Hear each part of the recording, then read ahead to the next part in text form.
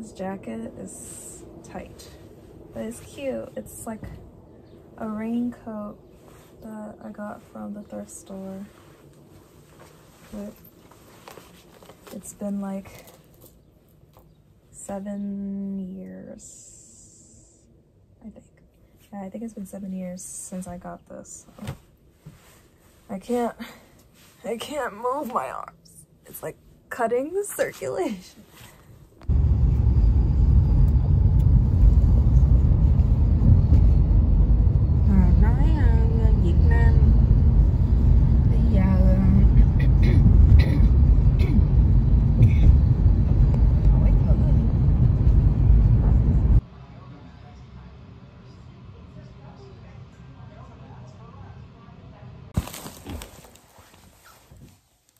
Another day of going out, but we did some damage today and had a little too much fun. So I will show you guys what we got. Dun, dun, dun. I'm running out of cleansers, and I was just going to look into beauty store in Chinatown to use because my face is breaking out and stuff. I should do like a little beauty haul thingy of stuff that I use, but yeah, anyways, but the store wasn't open yet, so we went across the street, and apparently they have an S-Mart, which is also similar to the beauty and snack place that we went to in Cherry Hill in the new Asian supermarket, and they had a lot of cool stuff, but we only went into the snack section, and here are the snacks. We got this cake thing, which is very popular in Japan. Not this brand, but just this type of cake snack thing. I keep hearing a lot about it. My mom actually got this, and I didn't realize we got it until now. Until on our way home. We'll do this a little later. This coffee candy. I don't really drink coffee, but my mom loves coffee, so she got this. These cookies, they look like the Goya cookies. Yeah. Oops. This is dried squid.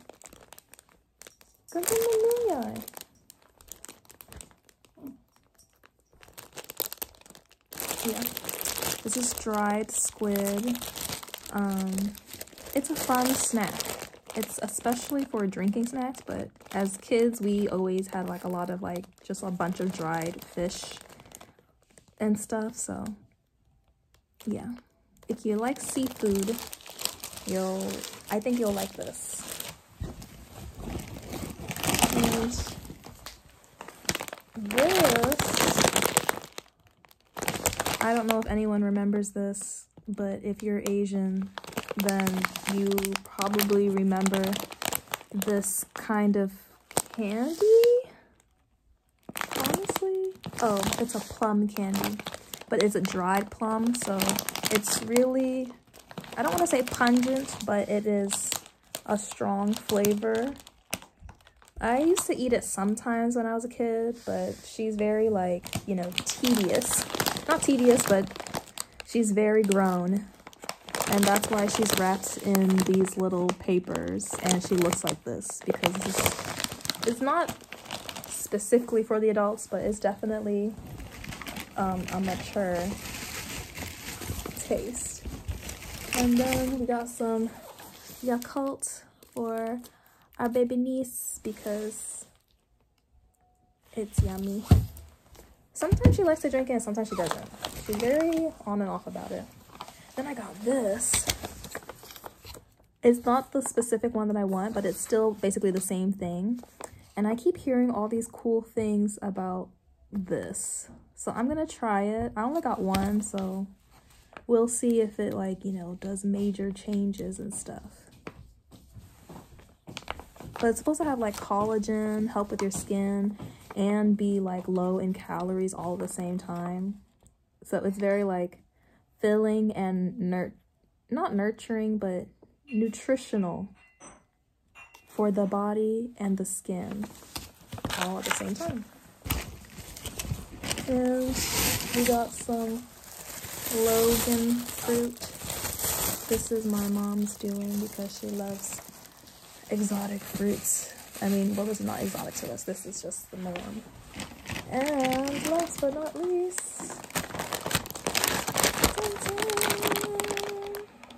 fish ice cream. It's not actually fish. It's just shaped like a fish. And it has vanilla and chocolate syrup. I like this version. The original version is vanilla and red beans. Yeah. I can't really get around to red beans. I'll tolerate it, but if I had a choice, I would not pick it. And I like the chocolate one. This is not new. We've had this before, but I don't think I've ever showed anyone this. And this is also for our niece to try. She's not gonna have the whole thing, but I don't think she's seen this yet. Or maybe she did. I don't know. She probably forgot, if anything. Wow. That's all for snacks. And now, our tiny little beauty haul. My mom got this face mask from, I forget what it's called. Oh, Beauty of Joseon. Very popular brand. Same thing. Then she got this, but she got the regular pearl and the black pearl. And that's my mom getting those masks. They're pretty reasonably priced. Usually when you buy single sheet masks, they're like $1 or $2. The name brand ones are like $3 or more each for each sheet, a one-time use sheet. And then I got this. Honestly, they didn't really have a huge selection in the store, but I knew going into that store it would definitely have been a more cheaper or better price than another store that I almost went to. But in Google Maps, this store had more variety, and it did have more variety, but not that much. I've used this brand's and their whole line serum, and I liked it. Yeah, so I know this, I recognize this. I haven't used the cleanser before, and because I'm breaking out and I need to like exfoliate because my face is weird like that, it's gonna do all of those things. And this was $18, which is not that expensive, but a little bit more on the expensive side. So yeah, I gotta use this very, very, very carefully and try to make it last for like a whole year or something. But yeah, that's my haul. Thanks for watching. Oh my god, this looks this looks a little weird. I know a bunch of people can do this, but seeing it from a different camera angle looks very strange. Okay, anyways, I just made another discovery. So today is just a rest day, and I was just chilling, and then I was like, I should do something, like, you know, continuing to work on my account to publish this book that I'm making, and just kind of figure out my way around the website. And then I realized that I have to have my pages already ready. So it's not a website where I can just like, okay, this is the title, this is the author, here's all my information and stuff. And then there's no section where I go in and like start writing as if it's like Google Docs or Word. Like I have to go on my own separate, whether it be Google Docs or Word or whatever, and start typing up pages there and then upload that onto my account. And then that's when I can like see it structurally how the book would look like. So there's that, which is fine because then that means I just have to get to the good stuff. So yeah. And as I was putting in information, I was looking up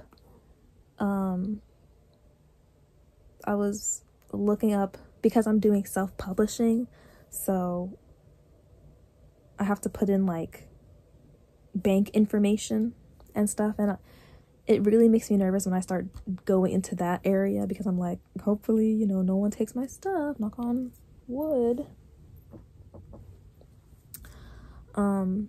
But yeah, and I submitted all that stuff, cleared, and then I was like, before I go further, let me just go on another tab and type in like things I wish I knew before, like, you know, starting this account or something about, you know, self-publishing and like starting all of this, just to like, you know, do a thorough double check just to make sure I'm doing everything right and just be aware that what I know what I'm getting into. And it seems everything that I've already read so far, so nothing is sticking out that's making me like second guessing, which is good. And I came across someone's, I want to say blog, but page, their own website, where they talked about their journey and stuff, and they were saying like, here are 11 things that I wish I knew, or here are the top 10 things and stuff like that. And this one person, they were like the type of person to go into this, especially if you like want to pursue and start off with self-publishing. They were saying like, even though if you never read a book, but something along those lines, they were saying like, even if you haven't read a book or you don't really pick up books that often, but you still write it as a way to express yourself, like there's the book and then there's the writing, like you're either the person who's reading or you're either the person who's like writing. And this person was saying like they were always like that from the start, like they were always writing like their thoughts, their feelings, like things that they've been going through, sit by the window just contemplating on life and stuff.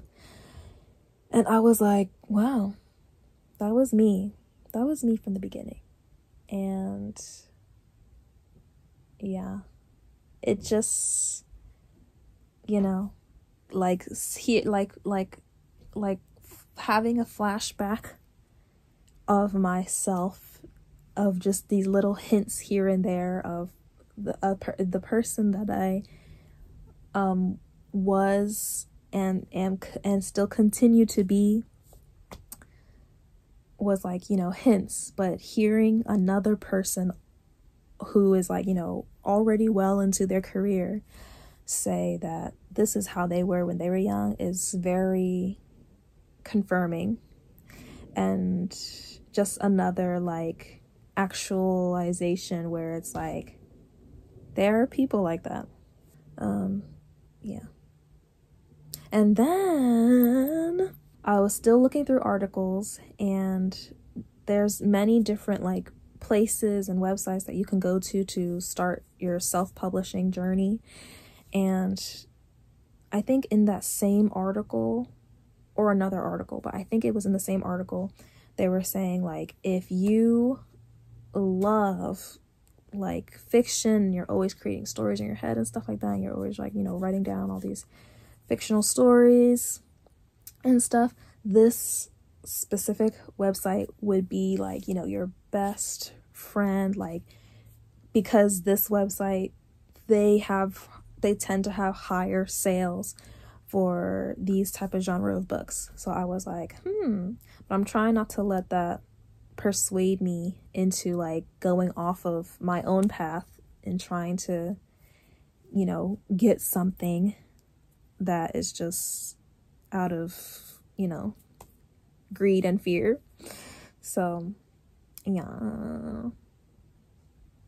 So then I was thinking like, okay, my book isn't technically fictional, and I still am not sure yet. Like, I'm definitely like ready to like start grinding out and typing things down, but I'm not quite sure yet on, cause right now it still feels all over the place in my head. Like, maybe I'll have some poems here, maybe I'll have some short stories or essays here. So I just felt kind of like, not discombobulated, but kind of like, I don't know. I kind of just felt like all over the place. So, I forgot what made me go to it, but I was just, wow, I really don't know how I got to this point. The reason why I'm turning this on right now, the main point of me talking about all of this to right now, is that I made another epiphany. Not epiphany, but like another realization that there is a book that is like the concept of what I'm thinking that I want to go down that format of, and it is Chicken Noodle Soup of the Soul, or Chicken Soup for the Soul. Yeah, Chicken Soup for the Soul. And it's crazy because I'm about to have another epiphany. We had a lot of books in our house when we were really young growing up. There was this like weird shaped coffee table that had like that was also a cabinet or a drawer in the inside. It had a door in the inside, and it was hollow, and it was stuffed and filled with like a bunch of old books, and they were all my sister's books. And I just love just opening it, because I love the smell of old books, but also just like seeing, it's just like kind of opening like a treasure box. Although I was not into reading it, it was still like, you know, books and all these stories and just like, you know, chunks and bricks of just like, you know, genres and all this stuff everywhere. So it was in my eyesight all the time. I never really paid attention to it unless, you know, I was just absolutely bored, but it is something that I kind of looked over, but is kind of like, you know, definitely stained there. And there was, as obviously growing up and going to school, in my school, or when I was in school, we had to like have a book to read or write for homework constantly. So yeah, I think the first book that I chose to take to school with me and read, and I think I used that book as like a pastime. I think there was a part in the day where it was kind of like, okay, break time, or like if you're done doing this and you don't have anything else to do, then like, you know, you can go read a book or ask the teacher for like to go on the computer. But I don't even think we were at that point yet. So yeah, because I don't remember writing down any homework for the Chicken Soup for the Soul book. I remember doing it in like a year or two younger, where we did have to read a book at home and like, you know, write a summary or write something, a book report for homework every time. But this one, I think I read out of because I genuinely just wanted to read it. And it was Chicken Soup for the Teenage Soul. And there's different editions, I think. Is that what it's called? There's different parts. There's part 1, part 2, part 3. Or number 1, number 2, number 3. And I think the one that I had was number 3. And it was a book that was already in our house that one of my sisters probably read. So it was just already there. And I was like, okay, I'll take this. I'll read this. And it's a bunch of short stories. But they're real stories, apparently. I was searching up just now, like, just to double make sure, like, it's short stories / essays and, you know, all that stuff. And poems, ? Because I feel like I remember seeing a couple poems thrown in there, here and there, but I'm not too sure. But I am shook. I am like, wow, like, really? Huh?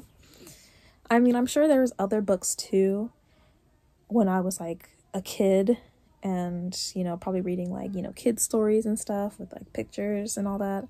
But this was like the first. Chicken Soup for the Soul, for the Teenage Soul, was like the first thick book that I was reading and had no pictures, or didn't have a lot of pictures. It probably had like a couple doodles here and there, but no pictures. And yeah. And I think I also, like, you know, folded down some pages because I liked the stories too. Like, I had a bookmark and everything. So yeah, I think it's just crazy how it's kind of like, ooh, full circle. Okay, you guys don't understand. I was just outside petting the cats, and now that the weather's getting nice,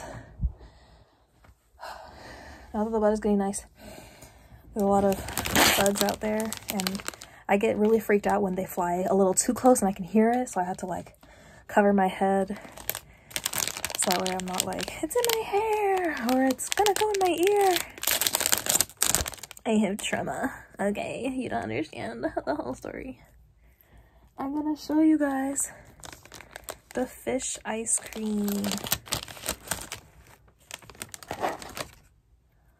Da, da, da, da, da, da, da. It's so cute. Okay, that's all.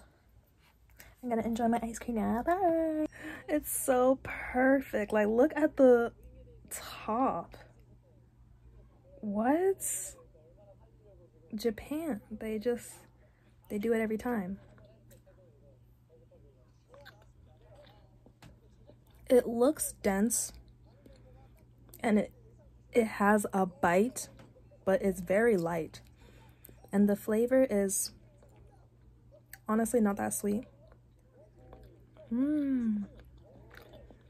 Highly recommend. If you see this at the Asian supermarket around you, try it. I bet you didn't know I could do this.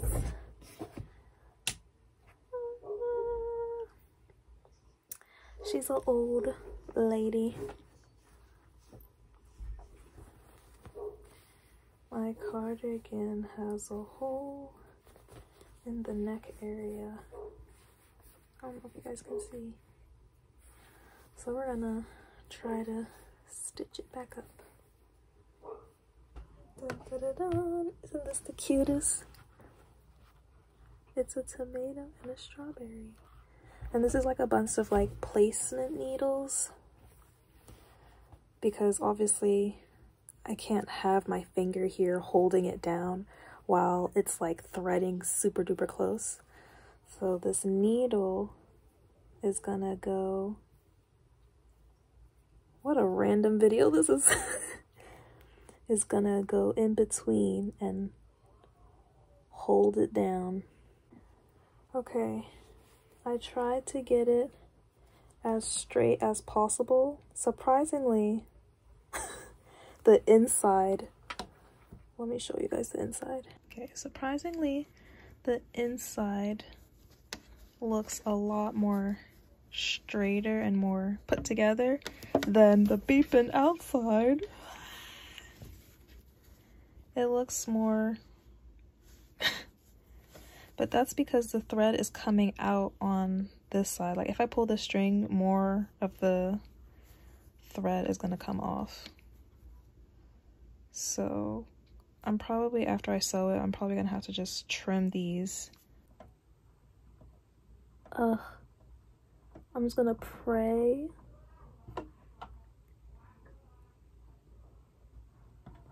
Okay, we're gonna put this lever down, and it has this metal plate and it's holding the clothes down. I don't know why I'm explaining so much when you guys probably don't even have I don't know if anyone has a machine or is wanting to use one. And now I'm going to use my pedal to guide. I feel like I might be getting a little close. You know what? It's going around the needle, I think.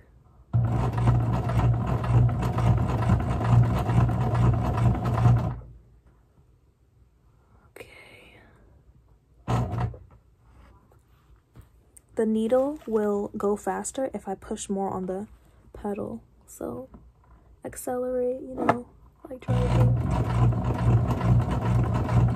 Okay, I need to show you guys. Look at this. This is, wow, I'm a young person, but this is what I get a little bit excited over. It doesn't look great. I am going to trim these extra frizzy stuff, but look how, like, it's like, I don't know if you can see the stitching. It's black stitching, but the stitching's like right there, but it's really close together. I put it in, where am I put it in, oh my god, this setting, so it's really like closely woven together. And you can see it better on this side because I couldn't find a smaller black thread, so I have a dark blue one, but in the light you can see. Like, look how close that is. It's not straight, but it's pretty straight. And I'm just happy that it's close down, because now when I take these pins out, it's hard doing with one hand. When I take these pins out, go back in the tomato. When I take these pins out, I probably sewed this pin in, to be honest, because it was going over under it.